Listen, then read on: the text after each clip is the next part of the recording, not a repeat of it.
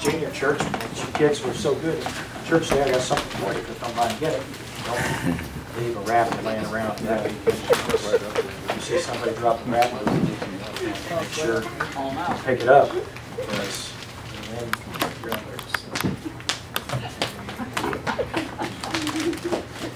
I haven't had Hershey's Kisses to give the kids in almost a month. It's been a hard life for our children. Oh, you too? Yeah.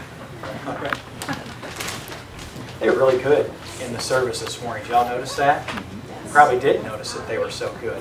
Please open your Bibles to 1 Corinthians chapter 5. 1 Corinthians chapter 5. They really were excellent. And really appreciate the effort that many of you adults make in teaching children how to behave in the church house. It really, it's really something that I guess we don't give a lot of thought to sometimes.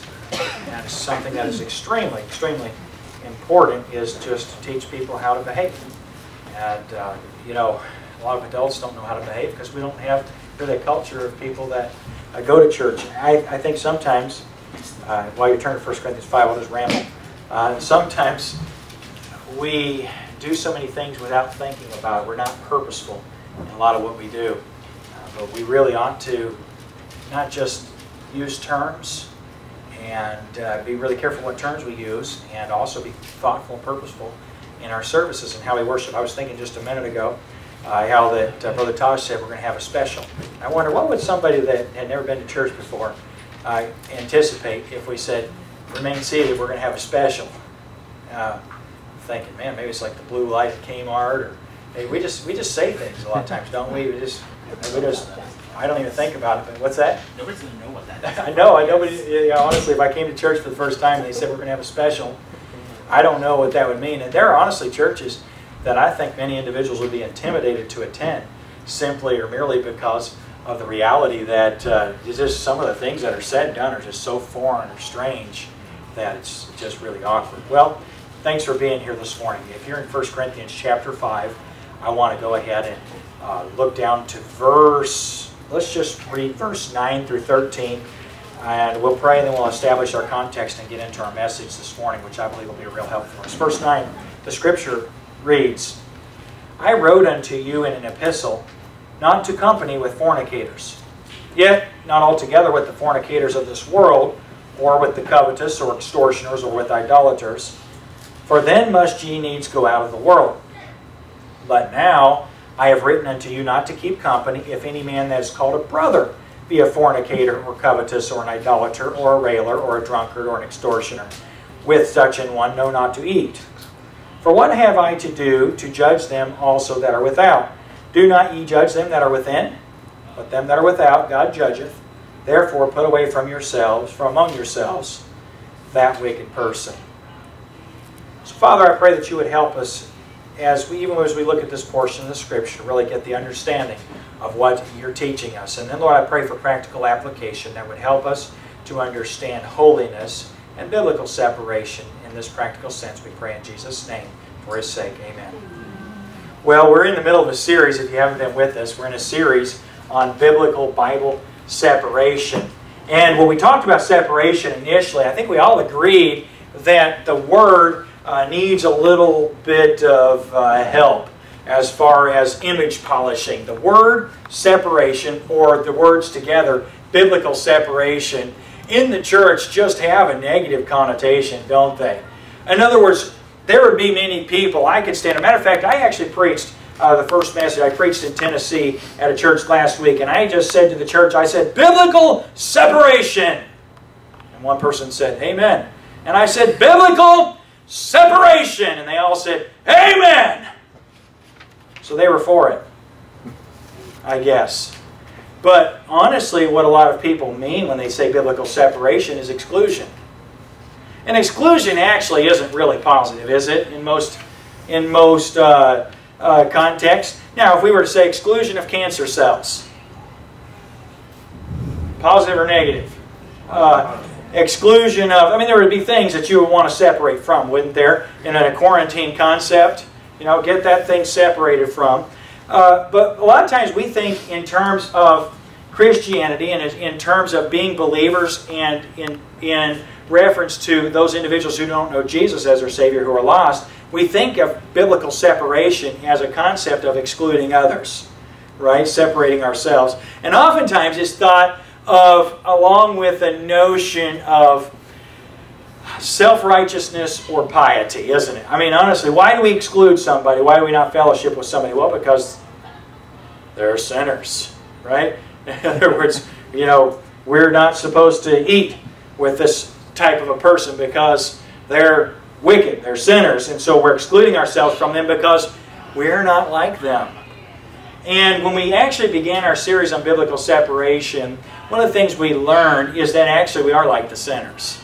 And that the motive behind separating from separation, before we define how it's done, how it's actually practiced, actually has nothing to do with our being different than sinners. And so we were in Isaiah chapter 6 several weeks ago, and we saw Isaiah early on in his ministry accounting how that in the year that King Uzziah died, he saw the Lord. He said, I saw the Lord, and his description of the Lord was that he was high and lifted up. And he said about the Lord, he said his train filled the temple. Now we'd understand train not like the choo-choo going down the tracks, but we would understand train like a bride's dress. Y'all ever seen a bride that had like a train, like where, you know, she's squeezing between the aisles as she goes down because, you know, her train is sweeping behind her, or she comes up the steps, you know, and I mean, I guess this is like every bride's, you know, not every bride's dream, but a lot of brides want this presentation. They come up the steps, you know, and their train, you know, just kind of flows up the steps like a big old carpet behind them, and like a peacock in his feathers, or I don't know what it's supposed to be like with them. And then the best lady, or the, what do they call her, the bride, not the bridesmaid, the maid of honor, most eligible, maid of honor, thank you. Okay, the maid of honor takes her train and sets it up behind, spreads it out, you know, and here she is on the platform, and you know the preacher's having to, you know, get around, you know, to make sure he doesn't step on it. And that's like the maid of honor's job, right, to arrange the train. Anyway, but the idea of train in Isaiah chapter 6 is God's presence. I mean, literally His holiness, His train, His presence just fills the room, fills the temple, the holy place. And I have the idea that this is a large place, high ceilings. You know, we have these seraphim. They're flying around in the throne room, and they're certainly at least the size of a man, probably much larger. And they are these angelic beings that have two wings that they cover their face, two wings they cover their feet, and two wings they're flying with, and they're screaming, they're crying, "Holy, holy, holy!" And so there's this, then there's smoke that's filling the room, and it's not a smoke generator, you know, like 5 minutes till service starts and smoke starts coming out, you know, or something. No, it's like God's presence, like literally smoke from His presence. And when they're crying, the Bible says, when the seraphim are crying, "Holy, holy, holy," the Bible says that literally the pillars shook. Now I can't imagine a place constructed by God shaking, but I mean literally like thunder. You know, literally this voice is just shaking things. And this is an impressive sight. And when Isaiah saw this, his response was to say, "Woe is me." And woe means alas, or oh. He said, "I'm undone." Literally, he's just collapsing. I see in my mind's eye as Isaiah sees God high and lifted up, and he sees himself. Isaiah just literally loses his ability to stand and just falls on his face. And he says, "Oh, I'm undone." He says, "For I am a man of unclean lips." And that's separation. So he said, God is high and He's lifted up and He's holy. And I'm low like a worm. And I am unholy. I'm unclean. Holy and unclean, the greatest contrast that there can be, God and us. And then he said, I am identified with those that are unclean. He said, I dwell in the midst of a people of unclean lips. My friend, understanding biblical separation at its inception is, first of all, an understanding that God is holy and we're not. And that we have far more in common with individuals who are unholy than those who are holy. The notion of any person separating from another person on the basis of their own merit, worth, holiness, or self-righteousness, my friend, is absolutely ludicrous. The idea that you or I can ever be better than an unclean person because I go to church 3 times a week, or because I dress different, or because I don't do this or I do this. The notion that somehow we separate from somebody on the basis of what we do is such a contradiction of Isaiah's understanding of separation. But when he saw God high and lifted up, he said, God's different than me, and I'm separated with Him, and I'm identified with unholy people. And then one of the seraphim took tongs, or the idea is like a snuffer, and he took a coal from the altar, and he came and he touched Isaiah's lips, and he said, Lo, this hath cleansed you, this has made you clean, this has cleansed you. Cleaned your lips, and now you're cleansed. And now, because of what was done to Isaiah, he's clean. And no longer has to say, woe is me, I'm undone, when he sees a holy God. Now the separation between him and God is closed in. There's no separation between him and God. And my friend, that's a picture of Jesus and the cross. Listen, you may this morning be in this place and have some sort of notion that maybe because of an organization that you were part of when you were born, maybe you were born into a church, maybe you were baptized or sprinkled with water, identifying you with a church or with a family, or maybe you'd attended, or maybe you'd done good works or gone through confirmation, or maybe you've been baptized. Maybe there's something you've done. Maybe something you've continually or consistently done, and that is what makes you not separated from God. I've had people tell me all kinds of reasons why they do not think that God, who is holy, should judge themselves, or that He should overlook the reality that they are, like all of us, sinners. And many people say, you know what, I've always been a good person. Well, my friend, there's no notion that is more contradictory than that in the world. The fact of the matter is that no person has ever always been a good person. And no judge judges good. A judge only judges evil or sin. God does not judge us for our righteousness or for our good works. God judges us for our sin. And so no person will stand before God and have holy God in heaven say something like, well, you're so good. No, my friend. God says, this is what you've done. And woe is us. Jesus was God's perfect Son. He came to this earth, born of a virgin, conceived of the Holy Spirit, Holy Ghost. And Jesus lived like no man ever has before, because He lived in a sin-cursed, corrupt earth without sinning.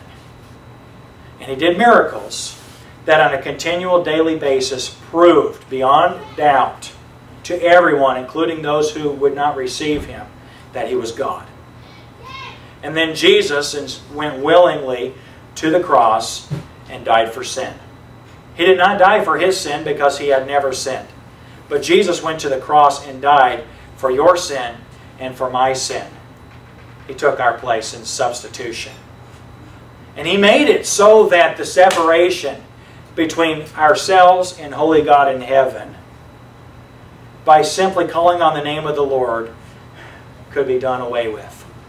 So that we could have a relationship with God. Matter of fact, and He made it easy. The Bible says, whosoever shall call on the name of the Lord shall be saved. Friend, I did that when I was a child. I called on the name of the Lord, and the separation that separated me from God, it was eliminated. And I have been God's child ever since. I've had the righteousness of Jesus Christ. So we find Isaiah here in Isaiah chapter 6. You're not there. I'm just trying to get into our context this morning. We find that Isaiah recognizes that based on what he is and based on what God is, that they're opposites, or they're separated. But now he has been cleansed. His lips have been clean. And then the Lord says, who will go for us, and whom shall I send? And we know that famous passage of Scripture. A lot of times people are talking about call to ministry and so forth. And Isaiah said, lo, here am I, send me. Right? We have a song, Isaiah heard the voice of the Lord, so he said, here am I, send me. He longed to do the will of the Lord, so he said, here am I, send me. Here am I, send me. Everywhere for thee. Y'all know this, right? You sang in junior church? Now, some of y'all know this. Okay, well anyway, I won't make you sing. I should make you sing it this morning. Some of you are about to fall asleep. But that's because I'm boring. So I'll try to stop being boring, and then you can wake back up. So wake up, and I'll do my best from here on out. Well, so we sing the song about Isaiah being sent, but we ignore the context.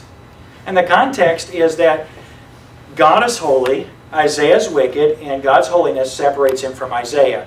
And then a coal from the fire cleanses his lips, and now Isaiah's been made to be holy, and now he's no longer separated from God. But when he is separated, or when he's no longer separated from God, what does that separate him from then? What? Sin. Okay, from sin. Other people. From other unclean people, right? Before, Isaiah is different than God and the same as unclean people. Now, because of what God has done, Isaiah is different from unclean people and like God. Now, friend, it is not being arrogant. It is not taking something upon ourselves to say that as Christians we are holy. Because we have been given the righteousness of Jesus Christ and we are holy. We are a holy people, a holy generation, not because of our works, but because of what God has done on our behalf. And our holiness now separates us from those that are unclean. Now we read 1 Corinthians chapter 5 this morning, and I would like to read it again. And I'd like to look at this morning the truth that a believer is to be separated, not isolated. Okay, let's say it together. I know it sometimes seems childish, but it does help us to remember some things. So we're going to say a believer is to be separated, not isolated. Ready? Here we go. A believer is to be separated, not isolated. Let's say it again. A believer is to be separated, not isolated. Now, I joke sometimes about believers that, have this monastic type of a mentality. That is, I'm going to be holy. And by the way, sometimes we do need to separate ourselves from some circumstances or things in our environments, don't we, that are a downfall or stumbling block from us. Let me give you a couple for instances. I told you we're going to go to our text, but we're going to wait just a minute. Let me give you a couple for instances. I don't know what I do with my cell phone. Did I throw it away? Oh, there it is. Okay, I'm thinking about throwing my cell phone away, but I haven't yet. This thing's a real problem for a lot of people, isn't it? Yeah. You tell me some things that are a problem with this thing. Tendency will become too much. Okay, was it time waster? Is that what you said? I think it was exactly what you said, wasn't it? It's a time waster a lot of times. Anybody here ever waste time because of a smartphone? Now, some of you perfect people, I am so thankful to know you so I can emulate you. But the reality, this thing's a real time waster, isn't it, sometimes? What are some other problems with this thing? Here's what I hate about this thing. I did this morning. I was with the teenagers. We go over to Safeway and we buy donuts before Sunday school class. And I'm with the teenagers and I needed to make a phone call to somebody that I've been waiting a week to speak with. And so I called them while I was waiting on the kids to get donuts, but I was still talking to him while I'm checking out. Isn't that rude? Doesn't it bother you when you're trying to talk to somebody and they got the thing in their ear, or you're in a room? Try this. On the way to camp last week, one of the biggest battles we had was taking cell phones away from our teenagers. They should have been taken before we left on the trip, but some of them were on the trip somehow. And it was just a battle last week. And one of the things that it really destroys a teen trip is when our kids aren't together because they're somewhere else. They're in a game, or you ever gone to visit your niece or your nephew or something like that, or a family member, and you just want to spend time with them, maybe play a fun game or interact with them, get to know them. They're playing some game on a tablet or an iPhone or something like that. And then the worst thing is when adults do it. Yeah. Right? Isn't it? I mean, it's just these things make people rude. I don't like cell phones because they're a time waster. I don't like cell phones. I might just smash this thing. How much y'all pay me to smash my phones? No. Okay. I don't like them because of the way people act, and myself included. I mean, we were coming back from Miami Beach a few weeks ago in the church bus, and there was a cell phone sticker that said something like, text equals RAP, or maybe said something like, don't text and drive. And as we pulled up next to it, the lady in the car is just going at it, talking to somebody. It was really funny. I told everybody, hey, everybody, look at this bumper sticker. Now look at this lady. So she's got this bumper sticker that says, don't text and drive, and she's sitting in the car texting like crazy while she's driving. And I observed it a lot on our road trip home yesterday, just how many people are texting while I'm driving by them. You know, that's dangerous. There's no perfect people. Sometimes I have to text while I'm in the vehicle. I mean, I'm required to. I'm kidding you. But, you know, they're bad for that reason. Pornography, now I'll tell you, you're not looking for it, and it comes at you on any computer or any device, and the ability just to access things that are terrible. I mean, it's prolific. It's so prolific. And man, if you're a parent, don't give your kids smartphones. You're a fool if you give your children a smartphone. And if you're an adult, don't have a smartphone without accountability. It's just, you're foolish if you do. You know, you husbands and wives, you need to have access. You need to be able to read each other's texts, read each other's emails, look at each other's internet history and that sort of thing, or just grab it away and say, what are you looking at sometime? And it shouldn't bother you. It shouldn't bother you if somebody says, what are you doing? And grabs your smartphone, you ought to just say, oh, you can look at it or you can join in or whatever. I think that's smart for a device. But anyway, these devices, they're really a problem sometimes, aren't they? And, you know, I've met pastors that have flip phones. And I'll be honest with you, more and more I envy them. Just because of the time wasting and then the fact that I am expected to always be accessible by email, by text, or by phone. And people are offended if I'm not. I mean, really, it's true. People know I can be available, so if I'm not, it bothers them that I'm not. And sometimes I just want to just, right in the middle of something, and somebody calls me, and you can't just call them back. They hang up and they call again, and they hang up and they call again. They hang up. They're like, I know you're not answering. I know you could answer. You know, and I just want to just throw that thing away. And so I know pastors that have flip phones. I know men that have struggled with things they look at, and so they carry flip phones. You just have a flip phone, or they don't have a phone because of it. And you know something? I think that's great. I don't think anything except that that's commendable to any person that says, you know what, I decided not to have that because it's a downfall for me. It makes me rude, it makes me waste time, or it leads me into temptation. And so I don't have it. And if somebody does that, I don't think, well, I mean, you think that everybody needs to do that. That's one of the things that bothers us if we get convicted about something somebody else does. It bothers us they do something because we think, well, you think everybody has to do that. I don't think everybody has to do that, but I think it's a pretty good idea. It's a pretty good idea for a lot of us. If you ever see me without a smartphone, you see me with a flip phone or whatever, it's because I made the determination, you know, it's best for me not to have that thing. And sometimes I've got to separate myself from things. Okay. Now, I said all that to say this, to help us to understand something. Removing things out of our lives sometimes is necessary for us to reflect holiness. Right? In other words, I think it's still under our bed. Our television's under the bed in our guest room at home right now. Now, I don't remember why it's... there was a reason why it got moved there and then it just got put under the bed instead of being put back in the living room. But we got it out to watch something the other day and we put it back. I'm not making rules for people. I'm not saying you shouldn't have a television in your living room or whatever. But we've just found out that if you turn that thing on, it's either a time waster or blasphemous. Either people take the name of the Lord, my God, in vain in my living room, or say something, I mean, just in a commercial, they just bring something inappropriate that I don't want in my home. And so I'm not saying you need to do that. For Melissa and I, it's just, well, we don't have time for that. We're too busy. We don't have time for that thing anyway. If I need to watch something, I can watch it on a computer or something like that. I just don't need it to be, you know, the centerpiece in our home. And so we don't have it.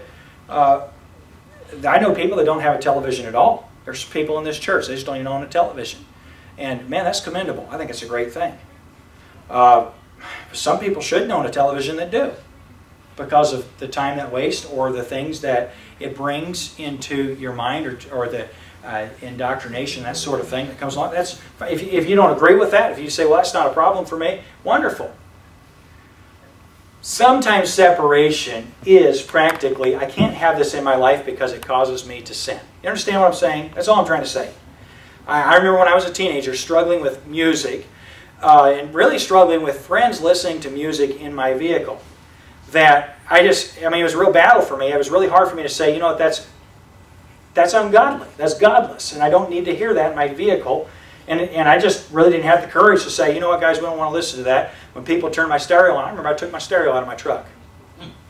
Just took it out. My friend got in, where's your stereo? I took it out. That was easier than arguing with him about what to listen to. Just took it out of my truck. And it helped me. It was just a helpful thing. You say, that's extreme, Pastor. I know, I'm extreme. I realize that. But you know, holiness is kind of extreme, isn't it? Sin is extremely dangerous, deadly, and God's holiness is the opposite of sin, and we are holy. Not because of what we've done, but we have been made to be holy, and we're supposed to live like we're holy. And we saw that a couple of weeks ago. Now, there are Christians who are isolationists. They say, you know something? Everything and everybody's bad.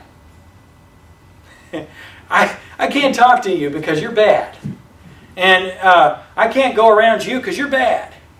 And I understand that. You know, somebody struggles with drunkenness or being an addict, addicted to something. You're crazy if you struggle with drinking and you go to a bar. You're crazy if you go to a bar anyway. But you're crazy if you think that you struggle with drinking and you can hang around people that are drinking. Aren't you? People that are drinking are not okay with someone not drinking around them. I know sometimes they say, oh, I really support you. You know, I don't agree with what you're doing, but I really support what you're doing. I think it's good for you. They don't mean that at all. You make them feel bad by not drinking. And they want you to drink, and they're going to try to get you to drink. And if you say, well, just one, you know, whatever, they're going to give you one. Why? Because they want you. Why do people push drugs? Why does someone who's not a drug dealer want their friend to try drugs? You ever ask that question? Why is there so much peer pressure in doing drugs? You can validate yourself. So you validate yourself. You do drugs and you're like me and I don't feel badly about it. And so I understand some of these concepts about separation. If you struggle with drugs and you're going to hang around people that do drugs, you're not going to have victory in that area in your life, are you? You're called to be holy. And if you don't separate yourself from that. But here's a question. I want to say I've never drank an alcoholic beverage in my life, but I have. Actually, a couple of months ago, I went to a wedding, and they had ices. They had a bar. They were drinking. People were drinking, and they had an icy machine, and it had like lemonade ices. And I went and tried one. It was on Cinco de Mayo, and what was it? I tasted. It was sour. It was just rotten. I threw it away. But it was like, what is it, the margarita? It was a margarita. I drank something like that, an icy margarita. So I have drank alcohol, folks. I'm publicly confessing. I have drank alcohol. Okay, I tasted it, and the embarrassing thing about it was, right in front of everybody, I went over and got me one. You know, put this icy thing in a cup. And I'm like, man, it looks good. It was hot outside. Oh, this is going to be refreshing. And I tasted it. It was rotten. So right in front of everybody, I grabbed it and I threw it in the trash. Just in front of everybody, that way they knew, hey, I didn't drink that on purpose. And I got after the people who had the wedding. I said, y'all set me up. You know, you tricked me with that thing. They said, well, you know, we didn't really know, whatever. Anyway, my point is this. I can't say I've never drank alcohol. I don't think I swallowed. But that sounds like Bill Clinton, don't I? I didn't. Some of y'all are too young to know what I'm talking about. All right. Amen. But the reality of it is that I don't struggle with drinking alcohol. I believe what the Bible says. It says, wine is a mocker, strong drink is raging, and whosoever is deceived thereby is not wise. I believe what the Bible says. And the Bible, and if you think, well, you know, it's not a problem. The Bible says, whosoever is deceived thereby is not wise. In other words, it's a really, really nice way of calling you a fool if you don't agree with God about that. And so that's been my position. But more than that, I just hate the stuff. My dad, when I was growing up, used to try to help alcoholics. And the things they did to themselves and to their families, to their children, and to me, made me hate alcohol. I just hate the stuff. There's nothing good about it. And if you are sucked into that notion of believing that there's something good about it, my friend, there isn't. It'll never help you. It'll only hurt you. There's just nothing good about it. I don't struggle with it. And I'll be honest with you, I can hang around drunks. I can go down to a park where a bunch of guys are drinking, and I can share the gospel of Jesus Christ with them and not be tempted one bit to drink with them. Remember some guys down the street. I told the story about the guys next door. We were building the fence a few weeks ago. They went and bought us beer. It was really nice. We went and bought us cold beer, like expensive beer. and brought it over and said, hey guys, you know, here you go, and gave us beer. And they honestly, they were just being kind. They were just being nice. It just never occurred to them that we didn't drink. And I said, thank you very, very much, but we don't drink. And he just said, one more for me. And he went and put it in his fridge, and then he went and bought us ginger ale, and like a nice ginger ale. And that was a kind gesture. And you'd say, Pastor, that wasn't very nice. You not to drink their beer. No, I didn't offend them at all. To be honest with you, they just realized, okay, there's something different about him. He doesn't drink. Now, it wasn't, I'm better than you. You understand the difference between separation? In other words, I'm holy. And I need to live and act like I'm holy, but I don't need to be an isolationist about holiness. If some guy's drinking a beer, I'll walk up to him and preach the gospel. I'm still separated, right? You understand? In other words, separation has clearly defined lines. But if I walk up and say, hey guys, give me a beer and let's talk about Jesus. There's blurred lines, aren't there? See the difference? Now, I want to look at just some concepts, some truth, and I want to just support this. And I want to help us to understand how a believer is supposed to be in the world and not of the world. Okay, so here we are in 1 Corinthians chapter 5, finally. Paul said in verse 9, he said, I wrote unto you in an epistle not to company with fornicators. And then he said, yet not altogether with the fornicators of this world, or with the covetous, or extortioners, or with idolaters, for then must ye needs go out of the world. There are many fornicators that I'm praying for and I'm sharing the gospel with as a pastor. There's a man that, while my neighbors are out of town, he's a caretaker of their home, and he's a homosexual. He's in a homosexual marriage. It's not really, God doesn't acknowledge that, but that's the relationship that he's in. And he knows exactly what I am. He knows that I'm a pastor, that I'm a Christian, and he also knows that I love him and care about it. Matter of fact, when he's bothered or upset about something, he comes and asks me to pray for him. And he asks me for things. I mean, he just comes and says, would you pray for me? You know, this is just terrible, and so on and so forth. I share the gospel with him. He knows that his relationship is sin. He doesn't need me to say, your relationship's wicked, you know, and I would never do that. Well, no, listen, friend, it isn't about me. I'm wicked. He's wicked. We're both sinners. What he needs is Jesus. And for me to be a pastor and a preacher of the gospel, and for him to know me in that sense, listen, there's plenty of separation between us. And the Bible doesn't say, you're a homosexual, I'll never speak to you. Listen, I've seen that culture in Christianity. Christianity has failed to help the hurting. I will tell you, anyone who's in a wicked lifestyle, whether it's just adultery, whether it's a couple who aren't married living together as though they are, or treating each other in a way that only married people are allowed to treat each other, whether it's that or whether it's homosexuality, it's all sin. And as a believer, they don't need me to say, you're wicked, and to isolate myself from them or withdraw myself from them. They need me as a believer to say, you know, I'm wicked, but Jesus saved me and He can save you. And I've seen God do that in so many instances, haven't you? And so, Paul is telling the church at Corinth, he's dealing with in this passage of Scripture with something really terrible that's happened in the church. And this is so terrible that actually people that weren't part of the church, weren't even Israel and under the law, said that's just terrible. A man was in a relationship with his father's wife. Now, I've had people try to help me with some cultural understanding. It was his stepmom, not his actual mom. I don't care what it was. A man in a relationship with his father's wife. Anybody here want to argue for it? You want to go somewhere with normal people, like your workplace, and argue for it? It's natural, normal, and healthy. No, it's wicked. In other words, people that were okay with wickedness said, that's bad. That's terrible. And the church was kind of like, well, yeah, we don't necessarily agree with it, but they just didn't do anything about it. And so now people are looking at the church and saying, you know, the people in that church, there's some messed up people. There's a guy there that's in a relationship with his dad's wife, and that is unsaved people. People that were not saved by the grace of God looked at them and said, man, y'all are messed up. That's bad. And Paul, in this letter, has written a scathing response to the church at Corinth, and he has spared no words, he has not pulled any punches in how he's dealt with it. He said, this is terrible. And he said, you need to deal with it. And if you don't deal with it, when I come, I'll deal with it. And I'll turn him over to Satan for the destruction of his flesh. Whereas he cannot be under the umbrella of God's blessing of the church. He can't be part of that body. And in that kind of sin, you've got to kick him out of the church.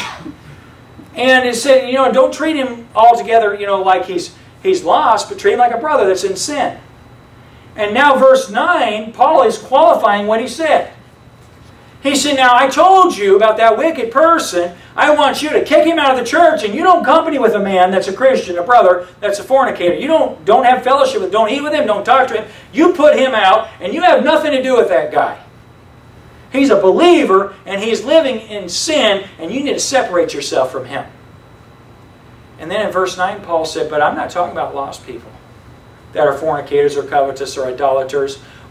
And he said, if we were talking about lost people, he said, what I would be saying, verse 9, is that you're to go all together with, you're not to company with the fornicators of this world. Verse 9, he says, verse 10, for then must ye needs go out of the world. Paul said, I am not telling you to withdraw yourself from the world.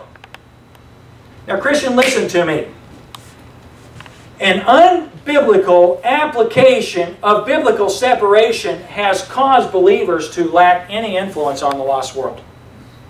We as a church have very little influence on the world because of a misunderstanding of biblical separation. No, they're drunkards. I'm out of here.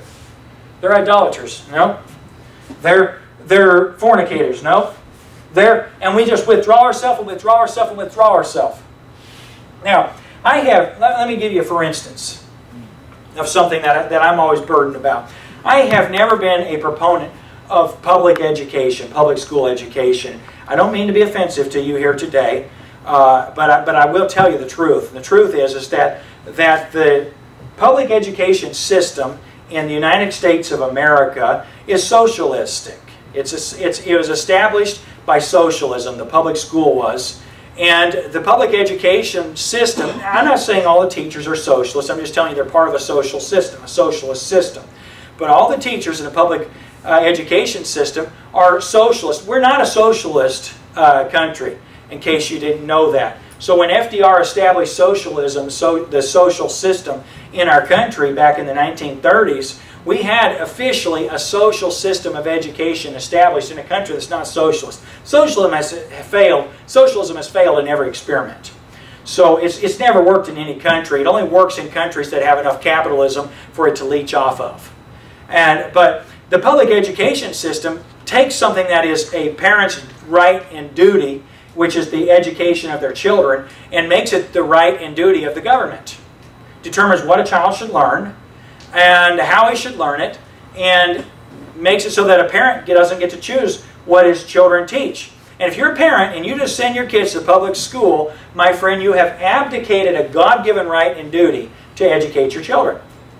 In other words, you at least ought to have enough thought to say, this is what I want my kids to learn. But if you send your kids to public school, you don't get a choice about that. Do you understand what I'm saying? I'm not bashing. I'm not picking on anybody that doesn't have a choice about something or whatever. I'm just calling it what it is. Okay, so now, socialism is a real problem. Back in the 1970s, the church identified the fact that they've kicked God out of the public schools. You can't pray. You can't have teacher-led prayer, teacher-led Bible study. You can't pledge allegiance to the Bible like they used to do in the public schools. Back in the 1960s, they determined that, in Brown versus Board of Education, that it was unconstitutional for us to be Christian in school. So they kicked God out. Christ is out of the school. And a lot of Christians responded by saying, okay, then we're not going to be part of that system. I grew up in the Christian school movement. A lot of my parents' contemporaries were jailed for sending their kids to Christian schools that were church schools instead of government schools. And there was a big battle. Many of you don't remember it or weren't aware of it like we were. But actually we were in danger of being taken from our parents because our parents educated us instead of letting the public school system educate us back in the 1980s. Literally, my parents were in danger of being arrested for taking the responsibility of my education. I remember going down with my dad to the school, the head of the school board, and when I was in first grade, and he had taken third grade, he had taken the school's third grade curriculum, and my dad had me read for one of the administrators or one of the school boards, and just let him know, hey, my son has a good education. He's just not going to be part of the socialist system. And Christians really came out of the public school system. And you know what happened? The public school system didn't get better in our country when the Christians withdrew. In other words, it didn't become more Christ-like, it became less, didn't it? It used to be that most of your teachers were Christians. Today, listen, Anthony had his Bible out in math class a couple years ago. The teacher said, put that away. You do that. You can't have that. I didn't know about it. I would have done something about that. But here's what I want to say about that. Any chance I get, I'm going to go into the public school. I wouldn't send my dog to the public school. I would. I'm serious. I don't have a dog either. So I wouldn't send my hypothetical, non-existent dog to the public school. I just wouldn't. I'm not bashing anybody. I'm not picking on anybody. Not only because the educational system's terrible and they're teaching you that there's no God and that you're an animal, and that they hate your God and they're trying to turn you into a socialist. Not just because of that. It's anti-American, it's anti-God, and I have a problem with that. But I'm still going to go there every chance I get. Shamir's school has a Bible club, and I got invited this year. This year, every Monday that I could, I went to Shamir's school and we did Bible study with the kids. And I had to do everything I can. I'll go to any school and preach there. And I'll tell you something else. If I've got time and I know about a school board meeting or whatever, I know pastor friends that are on the school board. They don't send their kids to public school, but they pay taxes. And they're concerned about what's going on in their community, and they're on the school board. And when something objectionable arises, they do something about it. People say, well, you don't even send your kids to public school. Yeah, almost no teachers send their kids to public schools either. Check sometime. You go to your public school and ask how many of the teachers let their kids go to public school. They all go to private school. They don't send their kids to public school. That's for your kids. They're not going to let their kids get that level of education, that nonsense. I'm serious. Check on it sometime. You think I'm wrong, you check on it. They wouldn't put up with that kind of education for their children, and yet they're part of that system for other people's children. You just think about that for a minute. But as a believer, listen, I'm not, oh, stay away from the public school. I want to get in the public school. I want to preach the gospel there. I want to go meet with the administrator and have lunch with him and pray with him. I want to meet the teachers and I want to pray with them and share the gospel with them. I want to be saved. You understand the difference? In other words, I'm not going to put my kids in a public school. But I'm going to go to public school and try to reach the kids that are there. And that's the way a Christian is in life. Oh, you know, I'm not going to work a job that has unsaved people. You serious? What job are you going to work? I'm not going to shop at a store that isn't Christian. You serious? What store are you going to shop at? I'm not going to patronize an establishment that... Are you serious? And Paul said, you're not to company with a brother that's called a fornicator. He said, but I'm not telling you to go altogether out of the world. He said, if you do that, you're going to withdraw from the world. Now let me ask you a question. How much influence does a person who isn't in a place have there? Nil. Now, if I go to the public school and I preach the gospel and I have a Bible study and they say, you support the public school system, what's my answer? I love you, but no. I like you, but no. Good people. So I'm telling you, most of the public school teachers that I know, they're great people. Even ones that aren't saved, they love kids. They've given their lives to serve. They wouldn't send their kids to their school, but they're good people, aren't they? And I'll go pray with them. You know, there's a group of independent fundamental Baptists. They go to, it's called the Capitol Connection every year, and they go to the Capitol every year, and they go and just pray with all of the senators, and they try to line up different people from every state to pray with, whether Democrat or Republican or Independent Party, whatever they represent. They go pray with them, and they give them Bibles, and they go in their office, and they've had it's really majorly affected our Capitol, actually, in the last few years because of these Christians that are just going. You know, almost every senator has marital problems. Almost every senator has addiction problems. You don't know how many alcohol and drug addicted leaders we have in our country, but it's a majority, not a minority. And they're hurting people.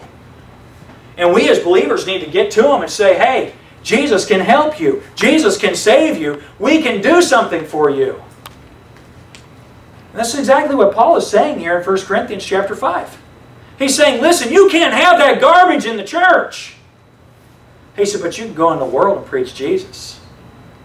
Notice verse 11. And we'll finish our context. I had a lot more verses I want to read this morning, but I think that this passage really covers the notion that we're trying to get across. Verse 11 says, "Now I've written unto you not to keep company. If any man that is called a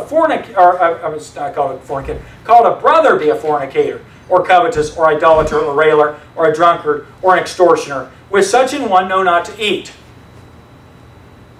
If a believer is a drunkard, and I'm hanging out with him, what do people think I am?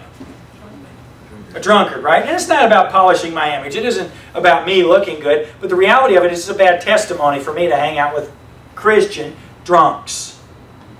If a believer is a fornicator, that is, he is committing sexual sin, I'm not supposed to hang around him or people think I'm involved with the same things he's involved with. There's a guilt by association there, and I'm not supposed to company with him. The Bible says if he's an extortioner, if he's a crook. Listen, if you're a crook, you can't come to this church.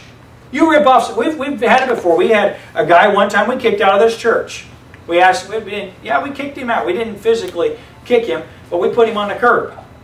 He was staying with a guy in our church, and he made an agreement financially with the guy to help pay rent, and had deliberately never paid the guy rent. Owed him like $5,000 or $6,000. He had done some other things to people in the church and ripped them off. It was like ripping off Christians, borrowing money from Christians because they're Christians. Hey, brother, lend me some money. And he was ripping people off because of their relationship as Christians. And you know what I did? I kicked him out. Kicked him out. Later on, he got a job that he lost because they called me. And they said, "What about so-and-so?" I said, "He owes a guy in our church $5,000. And in order to get that job, he had to repay the money." And he was a crook. He was a Christian, he's a crook. And I'm telling you, you can't be a crook. If I hear about you, by the way, if somebody takes advantage of you in this church, don't say that church says, "You come tell me about it." You talk to the person about it, you tell me about it. Because we're supposed to deal with things like that in our church. First of all, if you're taking advantage of somebody, you're not right with God. And if you're not right with God, you're missing out on fellowship. And you need me to talk to you about it so you can get right. But if you don't get right, you're out of here. Not because we're mean and unkind and judgmental, but because you can't have that in the church. It's a bad testimony. Stop it. You control yourself. All right. You can't have that in the church. You can't do it. We've got to be not perfect. We're not perfect. But we have to be good representatives of Jesus, don't we? Okay? Now, verse 12. Paul said, "For what have I to do to judge them also that are without? Do not ye judge them that are within?" And his question has its answer in. In other words, Paul said, "What business is it of mine to judge sinners?" Isn't it incredible that any Christian would think that the wicked should be righteous? Now, I am for, as much as we can, legislating morality and being represented. I love in our country the fact that we have a representative form of government. And that we actually have the right to say, you know what, it's wicked. Listen, I'm going to vote against killing babies. I'm against it. And I'm going to vote against it. And I don't care if everybody wants to kill babies. I'm going to try to stop them. You understand? In other words, I'll do what I can about it. You say, well, Pastor, if they think it's okay to kill babies, they should be allowed to kill babies. No, shouldn't be allowed to kill babies. It's wrong. I'm against murder, even if it doesn't involve me. I don't want you murdering me, and I don't want you murdering anyone else, and I'm going to try to stop you from committing murder. Now, you say, Pastor, this is an extreme statement, so I want you to understand something. As a believer, it isn't that I don't want to live in a moral society. I'm not just going to say, well, the world's wicked, so let's just, let's be libertarians. That's what libertarians are. Don't interfere with anybody that wants to do anything. Well, no, I'm not a libertarian. I think we ought to restrict people from doing evil.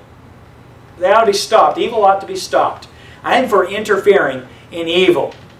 But I don't think that sinners are righteous.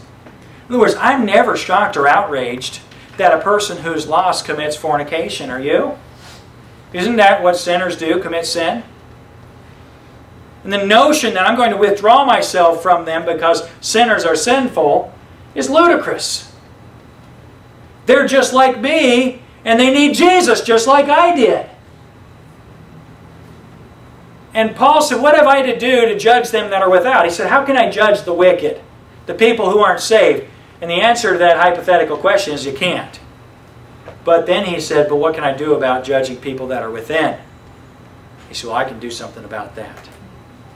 My friend, biblical separation is because we have been made like Jesus. We've been made like God. We've been made holy.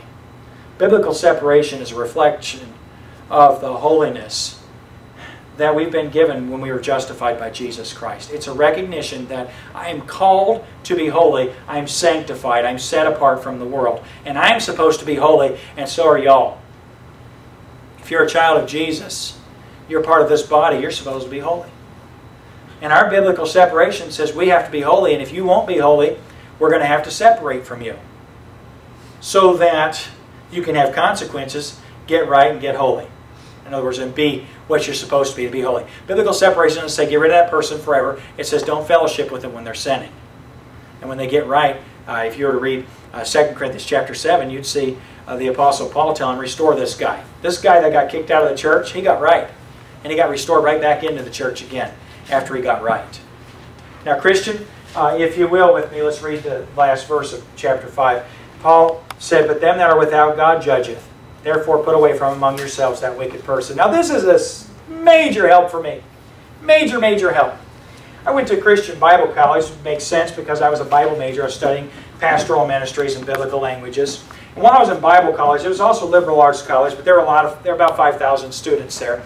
And I got made what they called at the time to be a floor leader. So there's, I don't remember how many guys. I think it's like 80 guys or, I don't know, a hall of guys that I was in charge of. I was the leader of that, myself and another guy. We were the leaders of that hall. And one of the things that was our responsibility was that we were just supposed to make sure that the guys on our hall obeyed the rules of the institution, institutional rules. Institutions all have to have rules. And that was our job.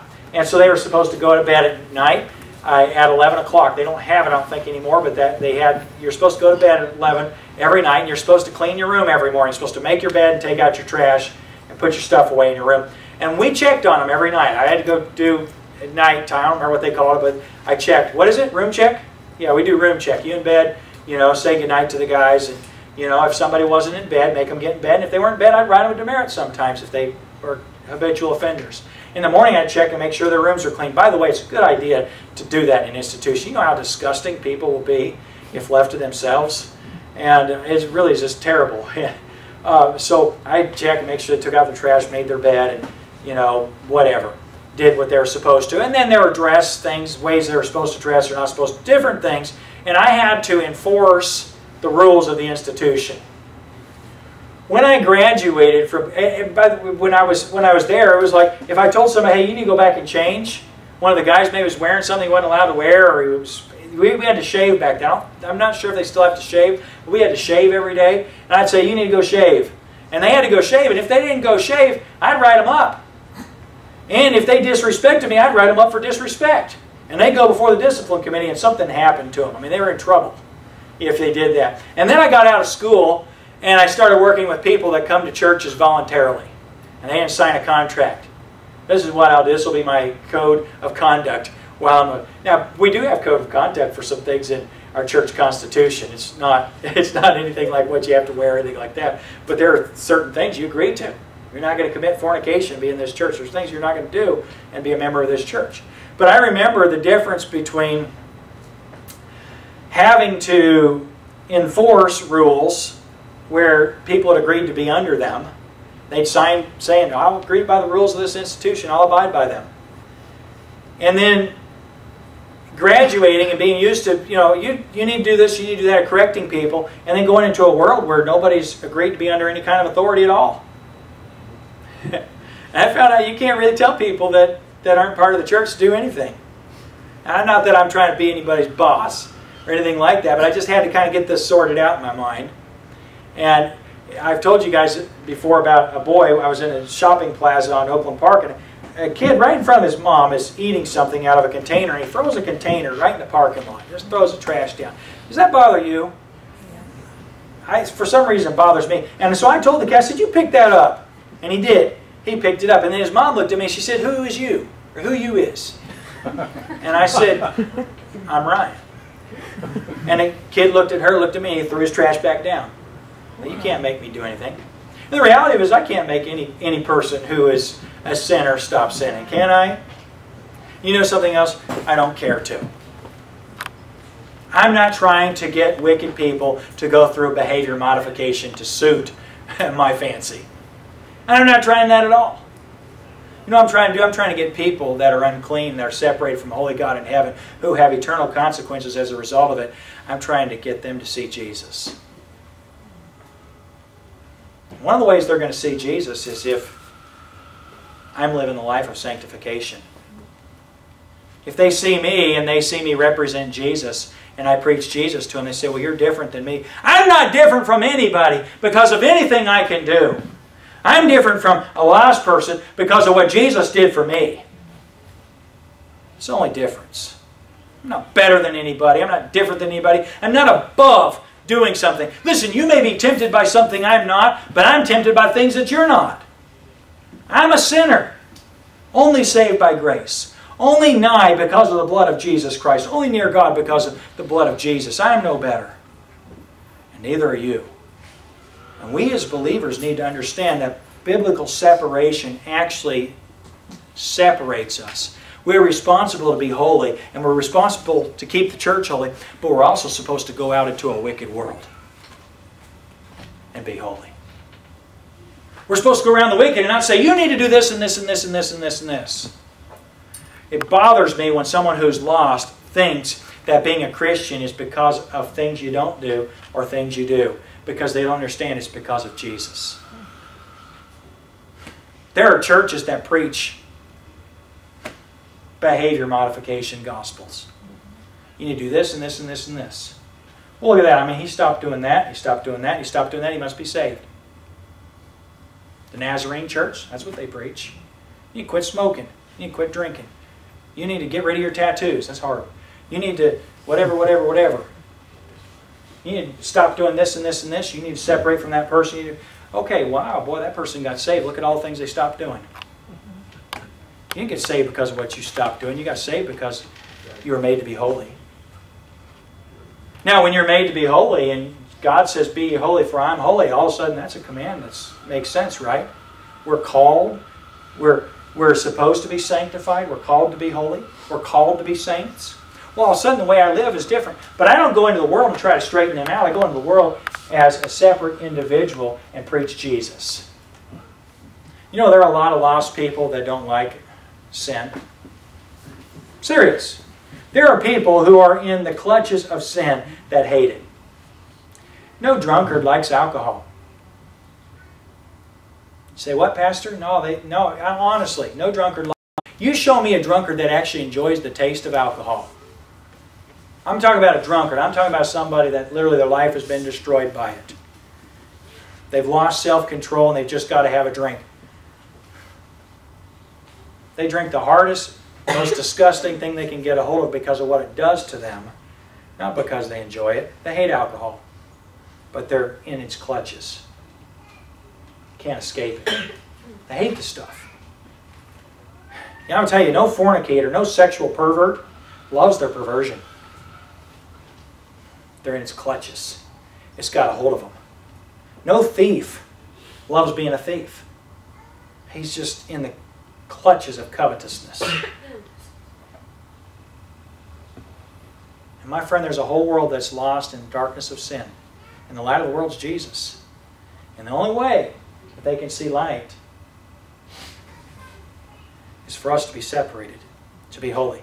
Not separated by withdrawing ourselves so they never see us. Separated by going to them as holy individuals and living a life that is representative of God's holiness in their presence.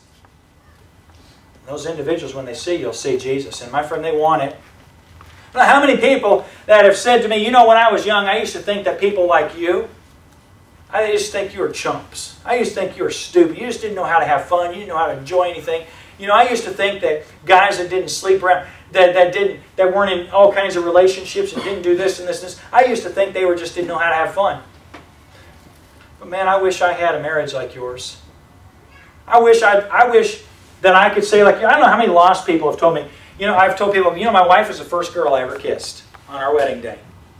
And I don't know how many lost people that have said to me, I wish I could say that.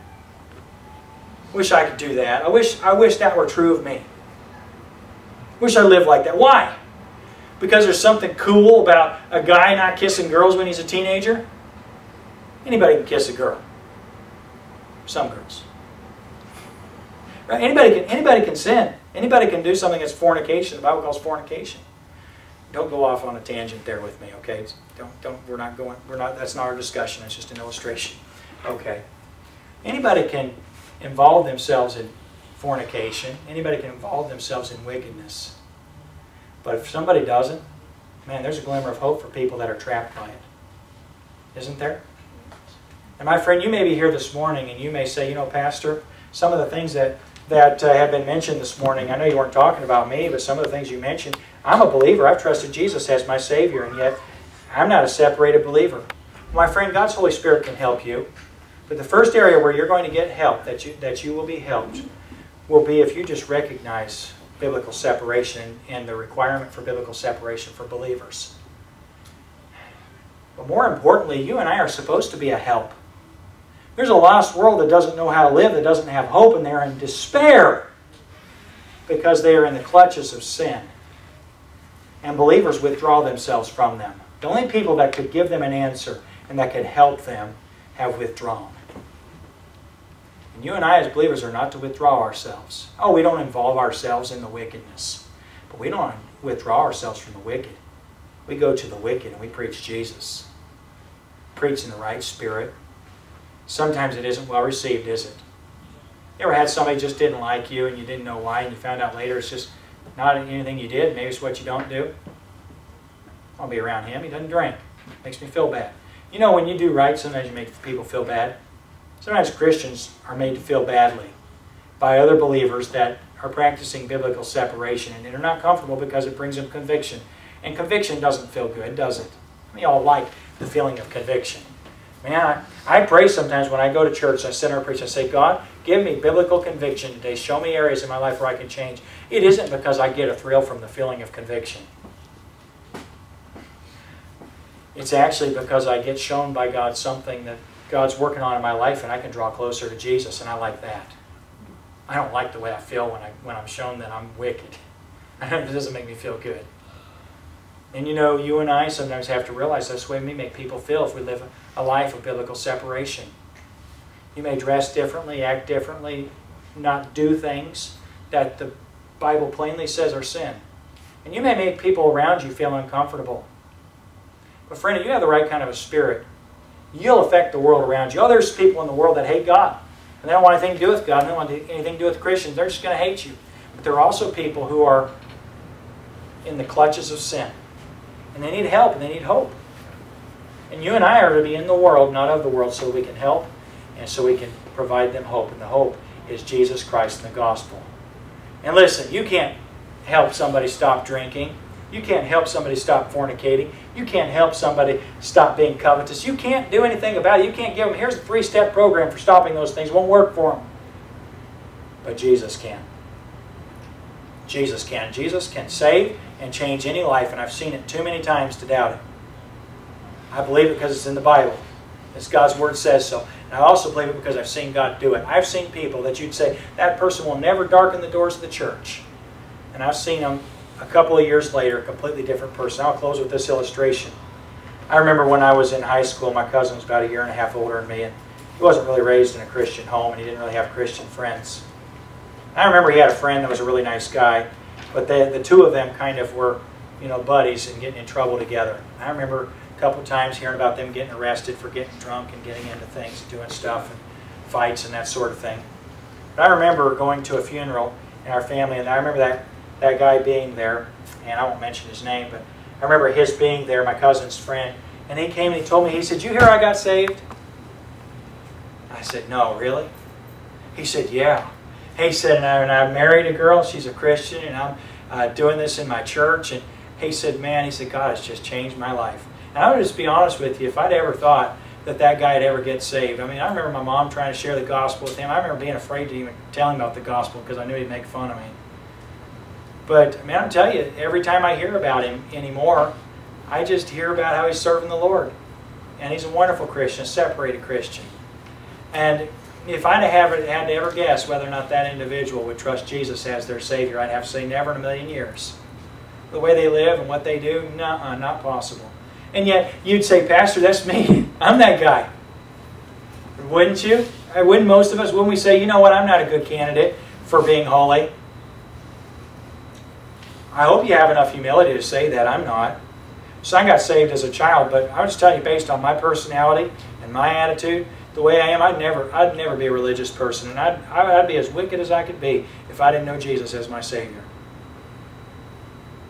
But because of Jesus, He that hath called you is holy. I'm told to be holy. And I can be. Not because I'm good, but because of what Jesus has done for me. I've gone on too long and closed too many times, and so we're going to end there this morning. Father, thank you for what you've taught us this morning.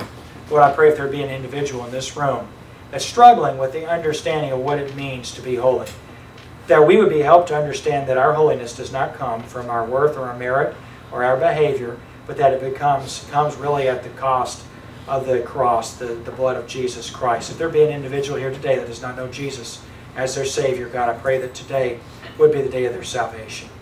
Lord, I pray for believers that are here today that struggle with this matter of not wanting to pretend to take upon themselves pretenses or errors or pretend like they're better than other people. And I pray that you'd help us to have clarity.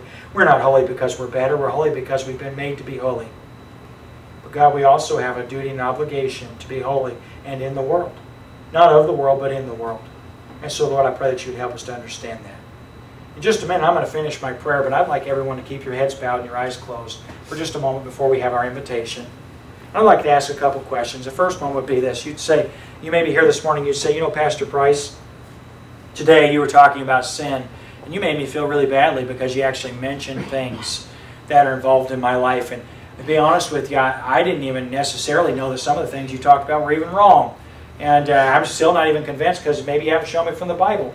But I know that the Holy Spirit of God moved in my heart today. And I know that some of the things that you spoke about this morning are things that God wants to work on in my life. And I know I probably can't change by myself. I can't be different. But the idea that God could change me, that's something I'd be interested in. I'm not born again. I'm religious. I've gone to church, and I'm here today, but I don't know that I have eternal life. And I realize that's a starting place. And so God's dealing with me about that. Would you pray for me? If that's you and you're here this morning, without anyone looking around for the sake of others' privacy, would you just slip your hand and say, Pastor, I don't know that I'm born again, but I know that's something God's working on me about. Would you just slip your hand up? I won't call you out or embarrass you, but so that I can know and I can pray for you. Would you just do that, please? Slip your hand up, okay? Just slip them right back down. Okay? Second question here this morning. Pastor, you know, when the Bible's preached and when I see about being separated, I'm relieved. I'm actually relieved to realize that I'm not holy because of anything I do, because I'm a failure. But I know that Jesus is my Savior.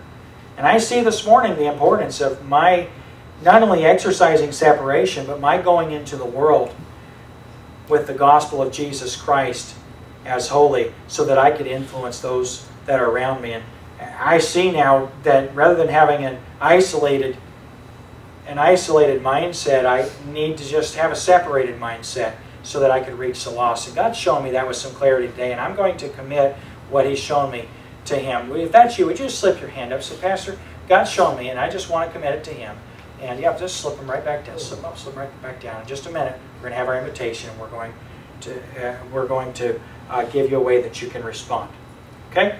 Now, if you were part of the first group this morning and you said, I don't know that I'm born again, I realize we've gone long this morning, but this is something that we need to take just a minute for. Listen, being born again is something that's very, very simple, and I just want to explain it this way. Jesus was God's perfect Son. He came, was born of a virgin, and He lived a life that was without sin. We're all sinners. The Bible says all have sinned and come short of the glory of God. I don't have to convince any honest person in this room this morning of sin. You know what you've done, and God knows about it, and that's what you'll be judged for. And so we know that all have sinned. The Bible says the wages of sin is death, and that's what bothers us about it, is that separation. The word death means separation. That means we're separated from God. And we're not holy. We're unholy, and that makes us God's enemies. But Jesus died for sin, for sinners. And God made salvation a free gift. Matter of fact, the Bible puts it this way. The Bible says, whosoever shall call upon the name of the Lord shall be saved. Now, if you just understand that you're a sinner, that Jesus died for your sin, and that God is offering salvation as a free gift, there are a lot more things you could know about the gospel, but that's enough. I remember being a child and understanding that and praying a prayer that you could just say from your heart right now, God, I know that I'm a sinner, and I know that Jesus died for my sins, and I'm asking you to save me. I want to be your child. I want to be holy. And you're asking God to do that, not because of good works or anything else, but that you're just by faith, just asking God to save you. You know God will do that. The Bible says, whosoever shall call upon the name of the Lord shall be saved, and God will save you just for asking. If you're here this morning, you'd like to pray that prayer, would you do so? Would you just say that to God? God, I know I'm a sinner, and I know Jesus died for my sins, and I'm asking you to save me because of what Jesus did. Would you pray that to God? Your own words? If you did that, would you just slip your hand up and say, Pastor, I just prayed and I asked God to save me. Don't embarrass me. Don't call me out. But I just asked God to save me. If that's you, just slip your hand up. Okay? Slip right back down.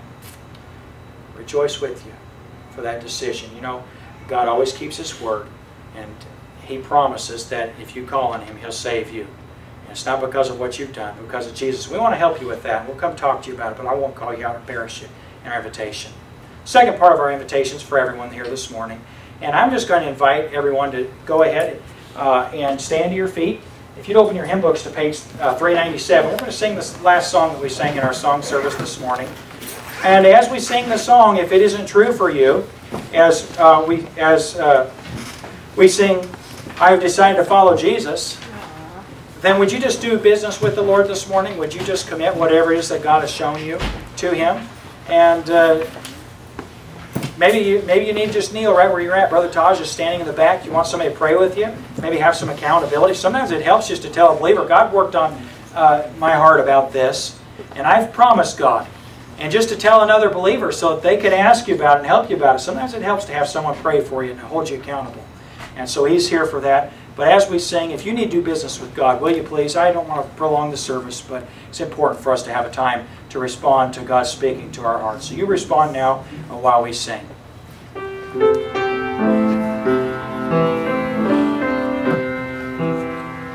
I have decided to follow Jesus.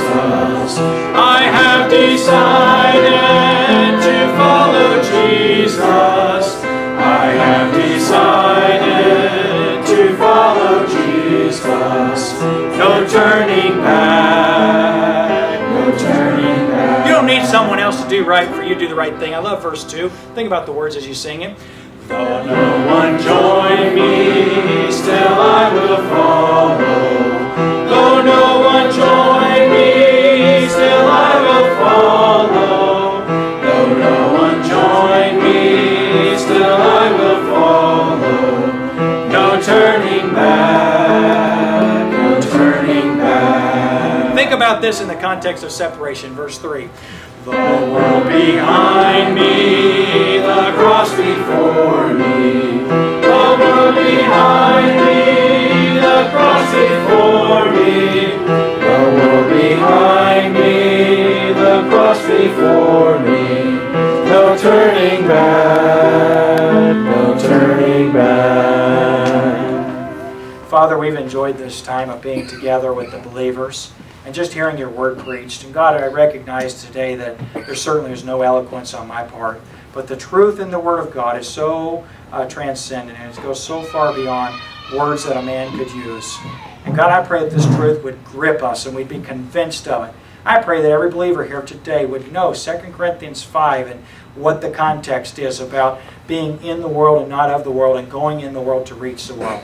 And I pray that you would help us to live it and help us not, God, to be isolationists as believers, but help us to go into the world as separated.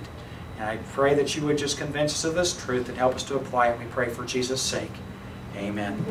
Thanks for being here this morning. It's good to have an opportunity to preach to you. You're dismissed, but make sure to shake my hand and say hello before you slip out.